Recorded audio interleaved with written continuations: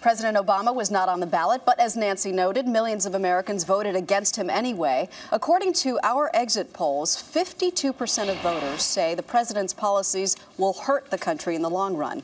Let's get the president's reaction to the election and the strong showing from Republicans across the nation from CBS News senior White House correspondent Bill Plante, who's at the White House this morning. Bill, good morning. Good morning to you, Maggie. Well, last night the president made the phone call. He called John Boehner, the man who will soon be Speaker of the House, excuse me, to say that he looks forward to working with him and with the Republicans. This afternoon, the president has a news conference. He will tell the nation that it's time to move on. But he's going to face some tough questions about how much he's to blame for the disaster that happened to the Democrats. The president says that he will look for places to cooperate on things like deficit reduction, education, and energy, but the outlook for cooperation is pretty dim. The Senate Republican leader Mitch McConnell says that his first priority is to ensure that President Obama remains a one-term president.